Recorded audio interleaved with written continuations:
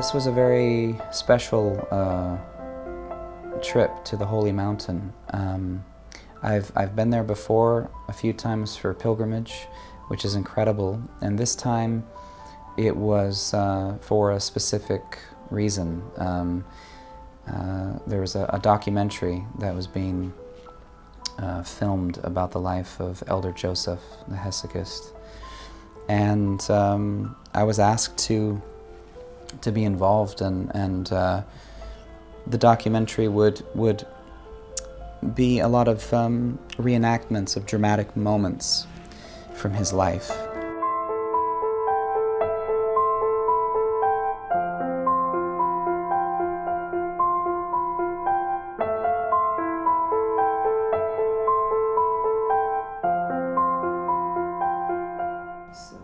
Who suggested that to you and how you reacted? I don't know, I can't remember who the first person was that suggested it to me, but because I think I heard, you know, murmurings that this might happen even a couple years ago. So it was kind of in the back of my mind. I thought, wow, I don't know if this is, you know, again, it was this sense of like... Expecting it. Yes, and a trepidation, you know. This is not something I would take lightly. So when it did come together, and I finally heard, okay, this is happening, and you know, we had discussions of when are you available, and you know, and it's been very busy this year, and trying to figure out a time.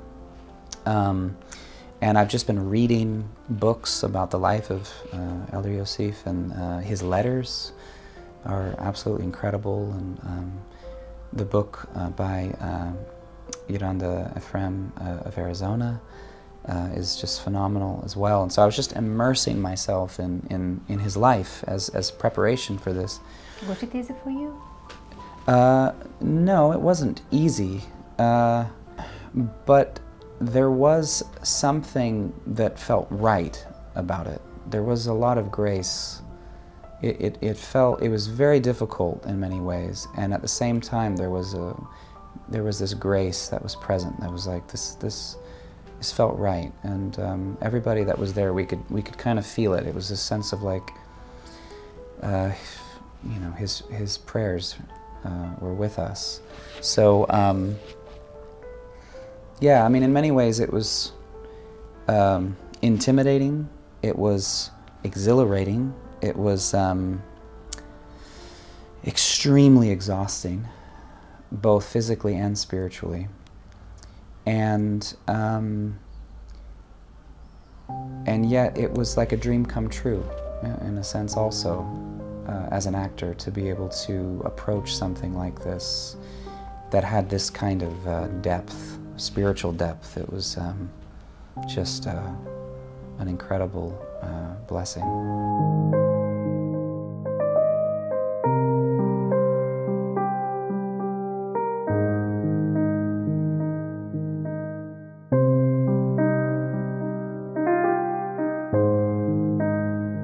Did you feel the need to ask for help from your spiritual father? Oh yeah. I was asking for the prayers of anyone I could find. And I was asking for the prayers of my spiritual father. I wouldn't have been able to do that without his prayers, and the prayers of the fathers of the Holy Mountain, my wife, my children, and the help and intercession of the Mother of God. You know, that was one thing I experienced from Elder Iosif, was I felt like I experienced a deeper love for the Mother of God that was from him.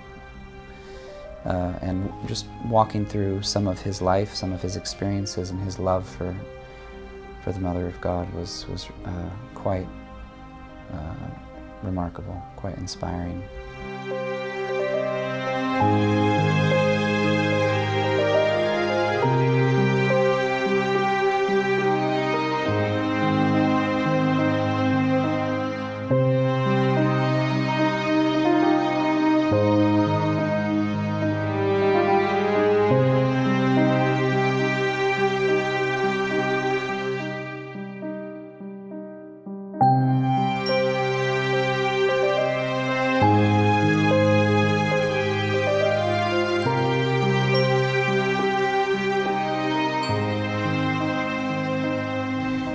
Well, creatively, it was different in many ways than what I had done because, you know, it was, because it's the life of a hermit, the life of a hesychast for the most part. You know, most of the time when you're acting, you're collaborating a lot with other actors. The whole thing is how does the dialogue work and how does the scene work, and it's what happens with the other performers. And this was primarily just, he's alone and in silence and praying. And so the process was different in that sense. And there really, you know, wasn't very much dialogue at all either. There were a few, you know, prayers and things like this, but there wasn't a lot of dialogue. And so it was, in some sense, it was almost like filming a silent movie, a dramatic silent film with these extreme situations. But as I said earlier, you know, at a very young age, I began to ask God to help me prepare for the various roles that I do with prayer. And so that helped me a lot because the preparation was prayer. And this was something that He had already put in me at a very young age. And so I did feel a sense of that I had been, you know, preparing for this for quite some time.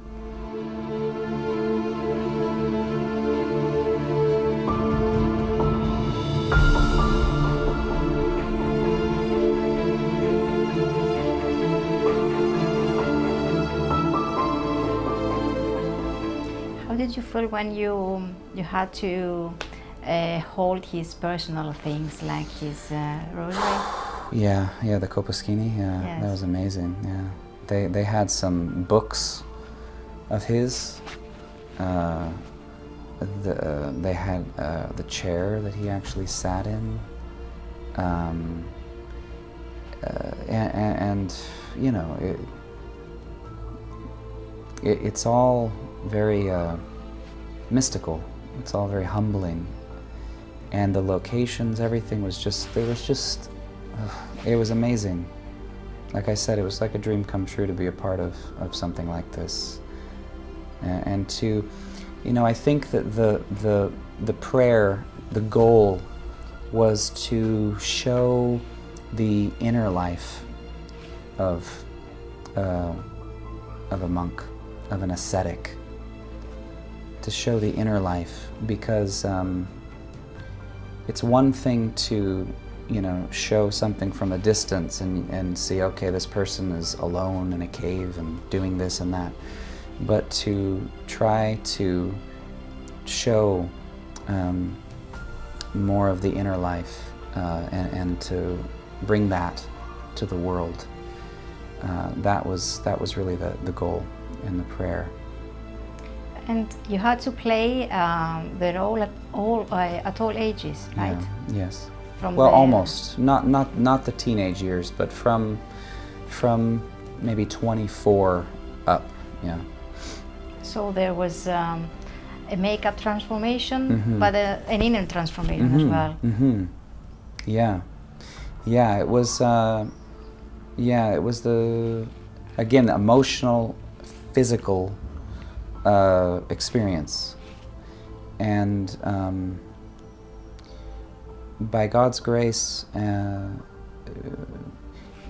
we could all feel His presence and His help throughout the process. It was very humbling. What has impressed you most from the personality of Elder Joseph? There's so much. I think, for me, reading about Elder Iosif and then, you know, playing him in the documentary, what comes out for me is his very personal love for Christ and the Mother of God.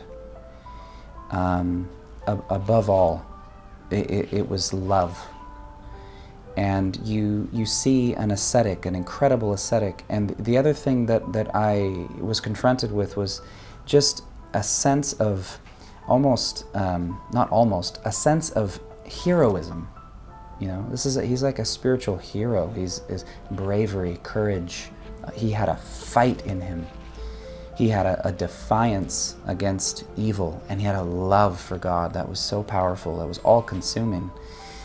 But so everything he did, the fasting, the vigils, the prayers, all of this, it wasn't an end in itself. It was because of his love for God. It was because he was giving himself over entirely to God, and he was praying for the world. And it's almost impossible to rationally understand this life, because you read it and you just think, how is this even possible? But when you glimpse his love for God and his love for the world, that's when it starts to come naturally. Yeah, it starts to make sense in a spiritual, more mystical way. But yeah, I would say his love for God and his courage. He was relentless, and he never gave up.